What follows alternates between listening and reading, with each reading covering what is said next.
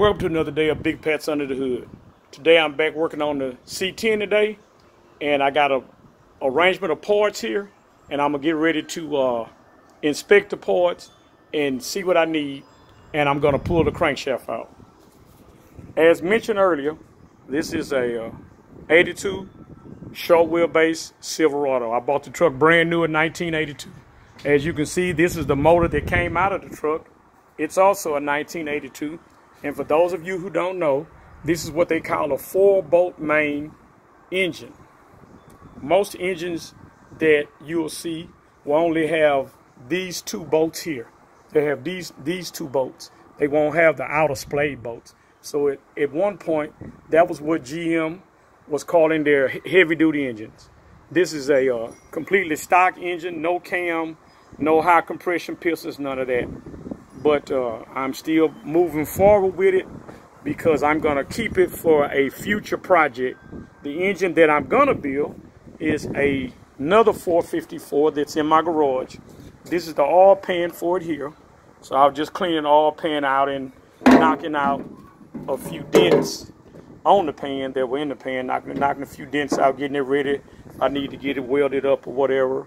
And this is the intake manifold that came off the engine that's in the garage. This is what they call a low-rise intake manifold, and it's for a truck.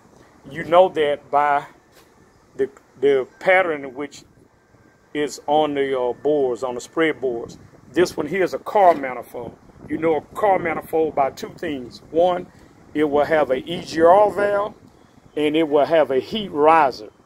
And those are cars, but neither one of these manifolds will be going on either of those engines that is going to go in this truck or this engine here that's going to go in the Chevelle that I'm about to buy in a couple of months.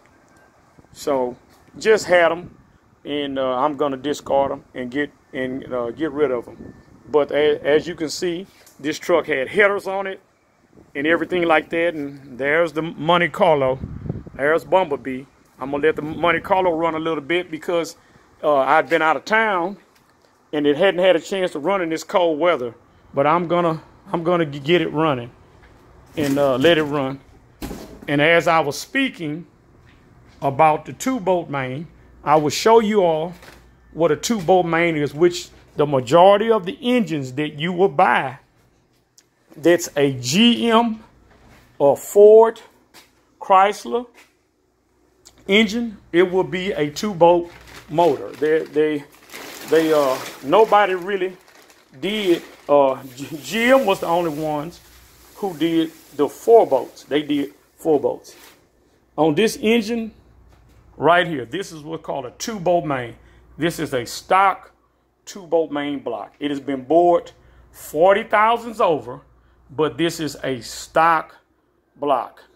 If it would have been a heavy-duty block, then what would have happened, well, these caps said here, it would have had the additional 2 bolts. And what it does is rides up further, and then they drill into it and put the other bolt there. But this right here is a 2-bolt main. This is the engine that I will be rebuilding for to go in that C10 there.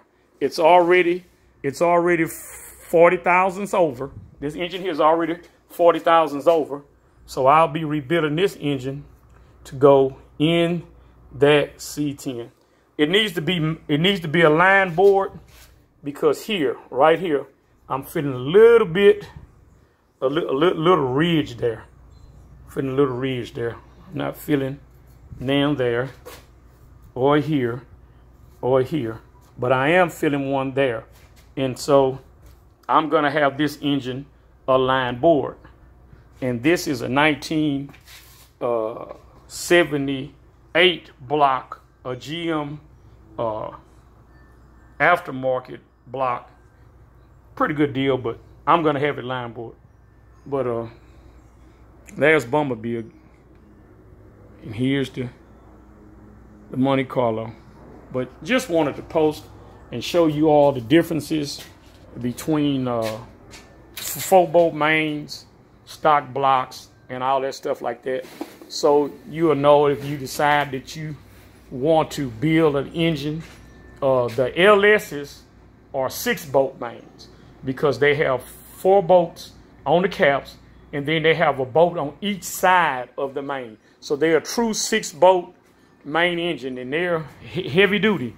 They're a heavy duty engine, and good platform. GM took all of the mistakes that they made earlier with the earlier engines, and they took the LSs and did that. Even with the cylinder heads, the small block, the number the number 2, I mean the number 4 and 6, and the 3 and 5 exhaust ports were Siamese together.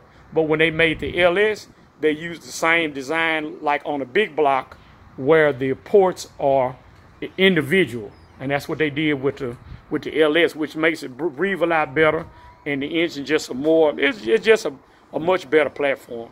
But for all of you guys who still like the traditional iron, the 454s, the 396s, you know, the 455, the 455 Oldsmobile, Pontiac, and Buicks. Hey, it's nothing wrong with them. They were the workhorse and the power horse for years, so there's nothing wrong with them. The LS is just a new thing, and it's a combination of everything. But like I say, when you're building a vehicle, you always start, you buy the body, whatever that's going to do. But when you do the engine, you already know, have an idea of which path you want to take. If you want to do an LS, you want to do fuel injection, you want to do carbureted, doesn't matter. The gamut is yours.